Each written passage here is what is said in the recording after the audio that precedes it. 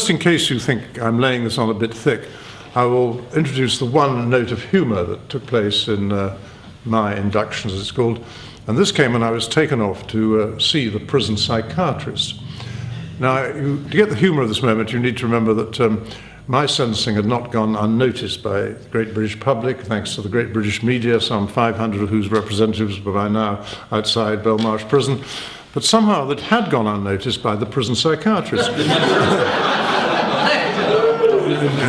Don't blame him, he was having a busy day, he wasn't bothering to tune into the media. So reasonably enough, I was just another anonymous prisoner in front of him. So he rattled off an absolutely bog standard list of questions: name, date of birth, prison number, next of kin. Does your next of kin know you're in prison? And the question after that was, does anyone other than your next of kin know you're in prison?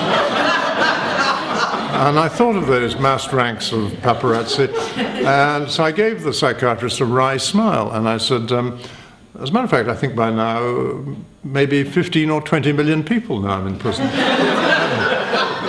The psychiatrist, he did not return my wry smile. Instead, he frowned a bit and he scribbled rather busily on his pad. And then he said, rather sharply, he said, do you mean to tell me you really think that 15 or 20 million people know you're in prison? So I nodded, and then his tone became gentler and indeed more clinical.